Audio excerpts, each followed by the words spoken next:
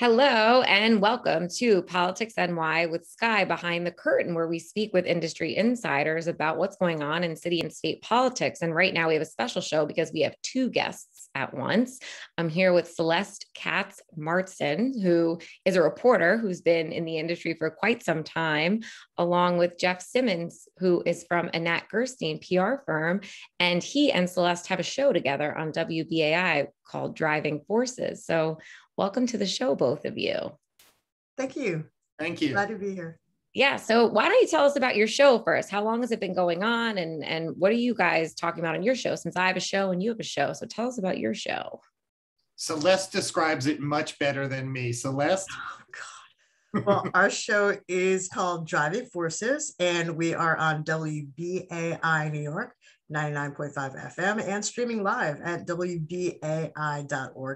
And basically, it's a show about politics, policy, influencers, decision makers, and then we always try to have a call section so we can actually hear from real listeners, real New Yorkers about what they care about. And obviously, this all keeps us very busy, considering how many scandals and disruptions and sort of momentous moments we've all been living through.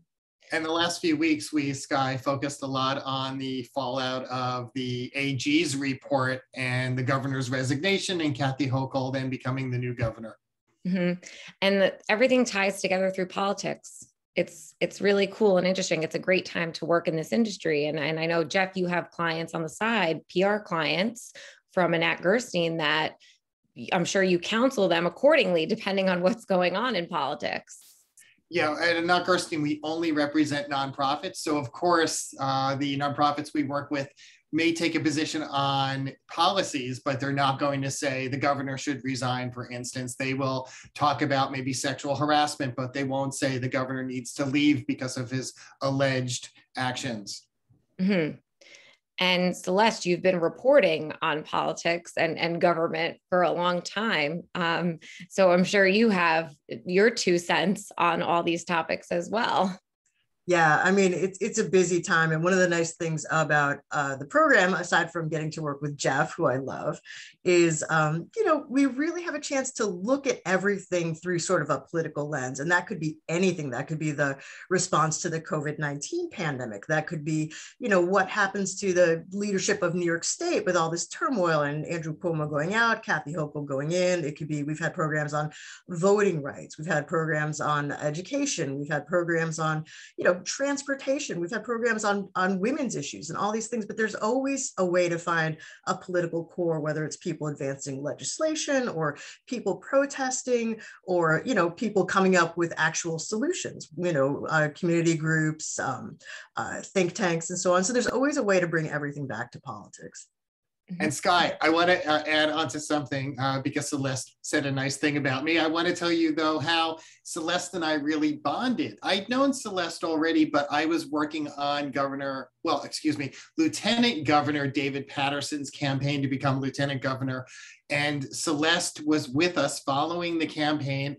And one of my favorite moments was when David was driving, we were driving out on a bus to the school that he had attended on Long Island.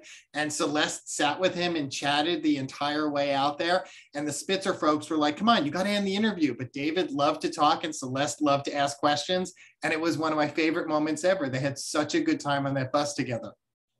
See, I always love pointing to examples when politicians are actual people. And that's a great example of that. Someone who can just be candid and have a conversation on a bus and not be guarded or not have to have 5 people listening in on it as well, who could just be off the cuff. I just had David Paterson on my show, and he even shared that he learned how to play the guitar during COVID being home. He said it's something that he hadn't done in a while, but even sharing something like that, I love that about certain elected officials.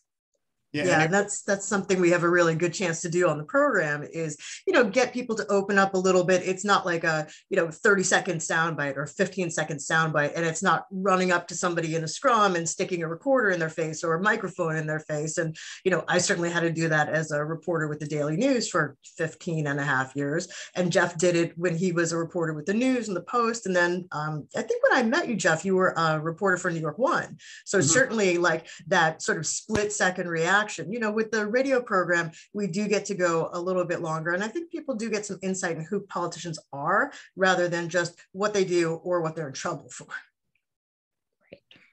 Yeah, and I just want to add, you know, one thing that Celeste has done with WBAI during the pandemic, and it involved several elected officials as well, but also everyday New Yorkers, was she did a series of coronavirus diary segments where she interviewed people, but she took her voice out of the majority of that, except for the, you know, intro and outro, and let them speak. And two of them were Nydia Velazquez and Scott Stringer. And Scott talked with Celeste about the passing of his mother and how that impacted him because he could not go to the service, if I'm correct, Celeste. Yeah, they were not able to have a service because of COVID.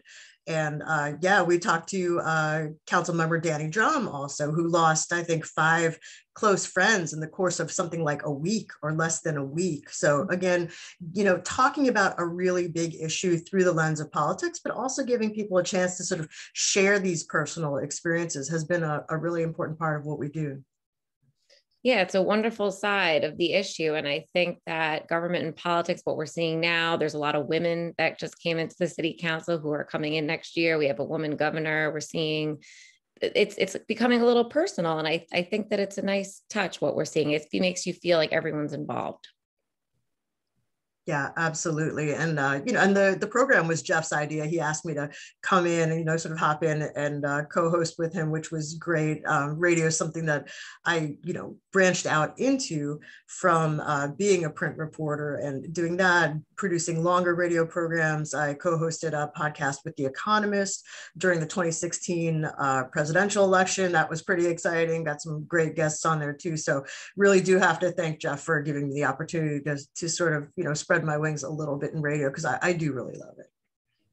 Thank you. And I do have to say, Celeste was my one and only choice for this because she can push back on me. She could make me crack up. She could also say to me, what are you talking about? You know, usually after the show, like, what was that about? But I have to say, it's been such a wonderful experience. And even amid COVID, when Skye, we have to do the show remotely from the engineer, we have set up a whole system. We're on FaceTime on another device so we could look at each other so we don't step on each other while we're speaking. Mm-hmm. Yeah, all these adaptations in the media industry, in politics, in government, in the nonprofit space, it's all tied together through politics and now adapting with even doing this on Zoom, working remotely.